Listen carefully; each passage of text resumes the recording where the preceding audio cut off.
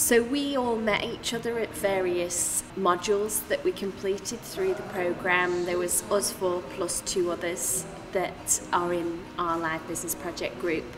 So what we then did was went off and found different options. So there was one at my business and various other ideas, and we pitched them to each other and then decided between ourselves which one we wanted to work on the most, and that's how we came up with the one that we worked on. So the topic that we chose was based at Lancashire Teaching Hospitals.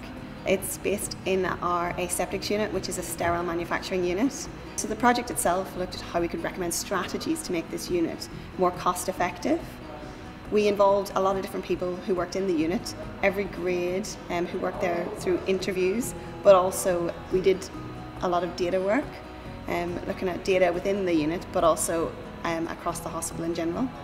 Working together as a team can always have challenges, but I think because we'd previously worked together in different groups across different modules, we knew how to engage with each other and develop each other's strengths. I think one of the key things to bear in mind was that not all of us were based in Manchester, and we were based across the UK and even abroad at times. And so a lot of the project was done virtually.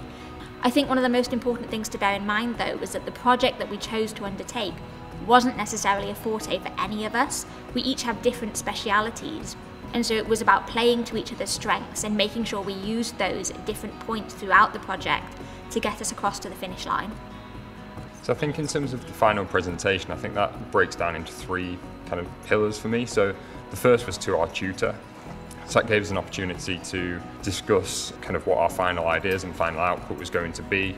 There was then the final report, and that was 6 weeks after that presentation with our tutor. So we had plenty of time to take additional comments on board and start crafting our final report and recommendations for the unit based on that.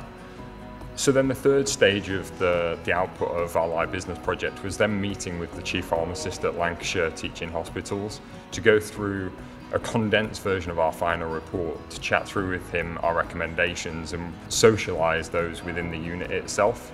There's also then the national review that's ongoing at the moment. So as part of that discussion with the Chief Pharmacist, we were able to discuss how that then correlates and aligns with the national review and how that could help kind of future implementation of some of our ideas from the project on a national scale.